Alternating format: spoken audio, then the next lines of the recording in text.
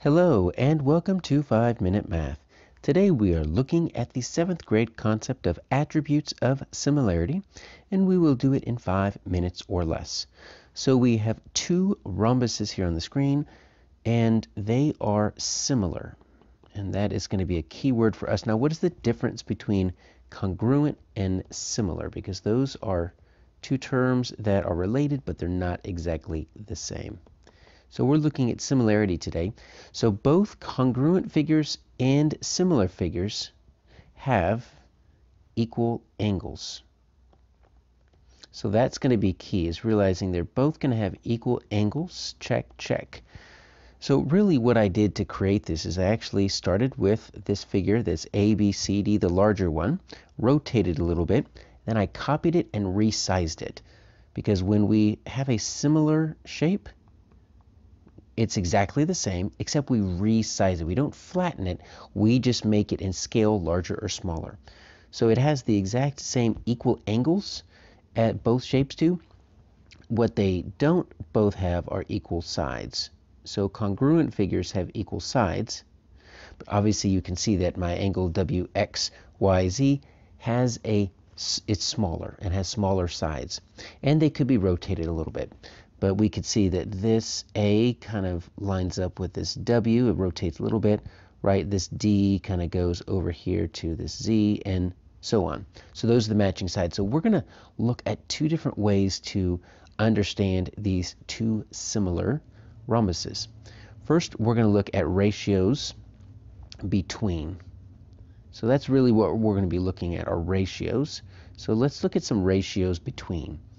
So if I wanted to find an equal proportion here, one thing I can say is, let's say this AD line right here. So this line that connects AD, I can say that right here, and I can make a proportion here.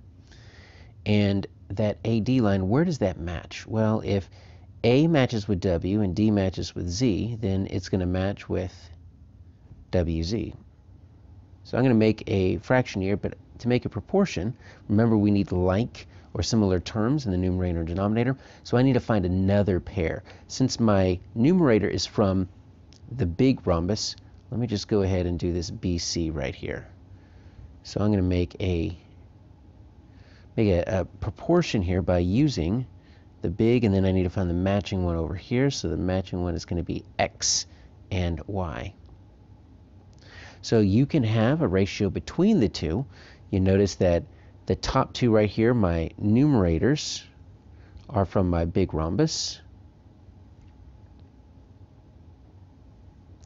and my denominators are from my small rhombus, right? So that works because they not only have big, big on top, small, small on bottom, but they have matching sides, right? AD matches with WZ, and BC matches with XY. Now we also have an opportunity to create ratios if we're comparing these within. So let's say I want to do opposite sides here. So I want to do DC. I haven't done that one yet. So I'm going to compare my DC with the only other side I haven't done, AB. So I've got opposite sides. And so you know both of these right here are going to be from my big rhombus, which means if I want to find a good proportion, I need to do the same thing, but it needs to be matching sides on the little rhombus. So I started with DC, so that's my left side right here, so that matches with my ZY. And then this AB matches with the only other one I haven't used, my WX. So these two come from my small rhombus. But we do see here that if we were to rotate this smaller one, right, this top numerator, DC and ZY, that is coming from my left side. So those two sides have to match, right? So this side right here matches with this side right here. And then my numerators, my AB and WX, those come from my right side. So even though they're both within the big or they're both within the small, speaking about my numerators and denominators, the left to right, they match across. And that's how you look at the attributes of similarity with proportions.